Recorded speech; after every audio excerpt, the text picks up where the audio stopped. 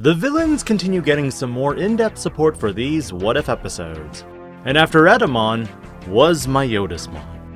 Myotismon was one of the most recurring villains in the original Digimon Adventure series, and while his last printing was of Myotismon in BT3 and venommyotismon in EX1, there hasn't been any more.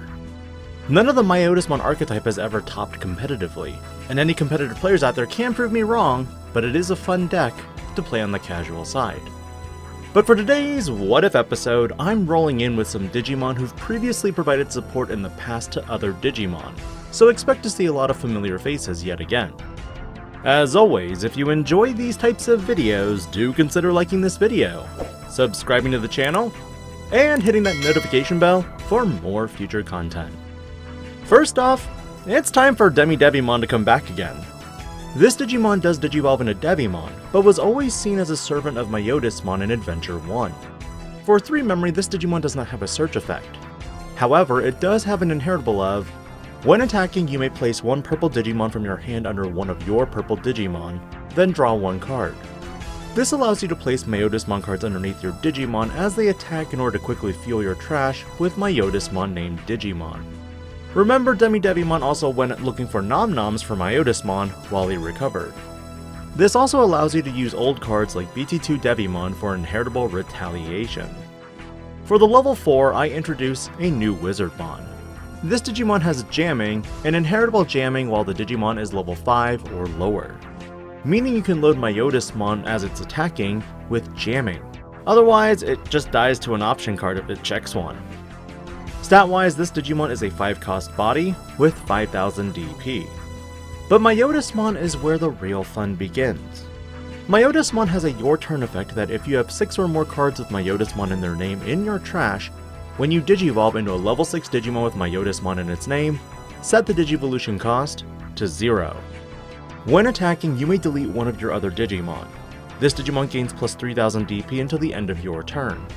And on deletion, draw 2, trash 2. This Myotismon is arguably one of the most powerful Myotismon in the game.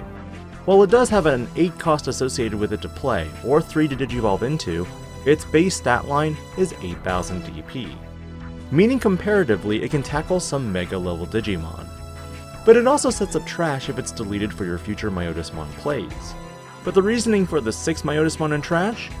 Remember, the Hour of the Beast is 666. Hopefully I don't get demonetized for talking about satanic elements, but hey, that was OG Digimon Adventure.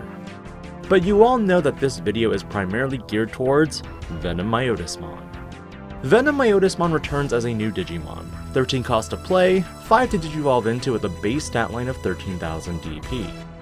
When Digivolving, for every Digimon your opponent has in play, place 1 purple Digimon card from your trash underneath this Digimon as its bottom Digivolution source.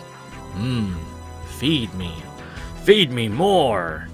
All turns while this Digimon has 6 or more Digivolution sources, this Digimon gets Piercing, Retaliation, and Security Attack +1 for each Digimon with Myotismon in this Digimon's Digivolution sources. End of turn, trash the bottom Digivolution card of this Digimon. So I get it. I get there's a lot to take in with this card. When Digivolving, you can basically increase this Digimon's Digivolution stack to gain more effects. While you do need 6 or more Digivolution sources, a typical Digivolution stack to level 6 is only 4 sources under, meaning you have effects to feed into that. Though honestly, if this deck were ever competitive, at least this gives you the reason to play blue cards like Surai. But in turn, this card could also run cards like X-Antibody to prevent the Digivolution sources from ever getting trashed. In general, Venommyotismon and Myotismon were prominent villains of the Digimon franchise, that to this day, they do not have really competitive decks. EX1 Venommyotismon had some neat combat tricks that may be improved with the addition of Retaliator elements from BT11. But what are your thoughts? What are other villains you'd like to see?